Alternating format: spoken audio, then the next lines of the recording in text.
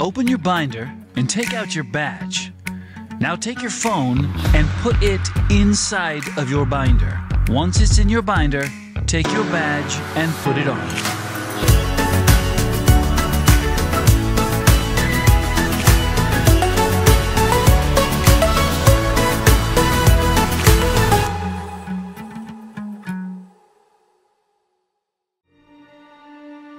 Please stand for the Pledge of Allegiance.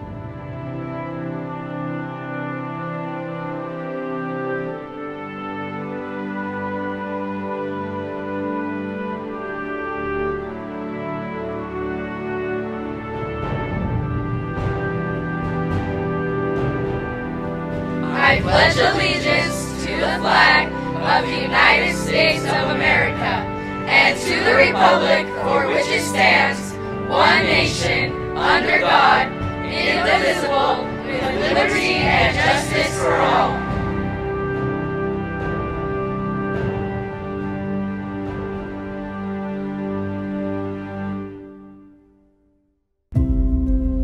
So the planner that you have currently has a bit of a problem.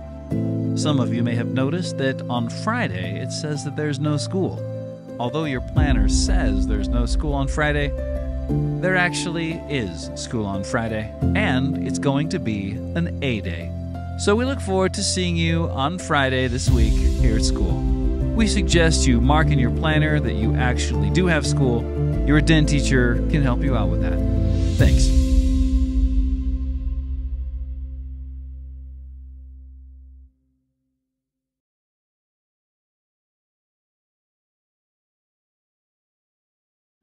This month, the month of Ramadan, we celebrate because the Prophet Muhammad ﷺ, the Quran was revealed to him during this month, so that's why it's so special and dear to us. We celebrate Ramadan to kind of acknowledge Prophet Muhammad and also to kind of follow what he does. Hello, my name is Aisha and I am an Arabic interpreter here at Granite Park Junior. You may have seen me around, and today I want to talk a little bit about Ramadan. In Islam, there are 5 pillars of faith that make you a Muslim if you follow them, and fasting is just one of them. In the month of Ramadan, Muslims fast from first light to sundown, so the whole day they go without food or water. We wake up super early, around 4 a.m. or 5 a.m.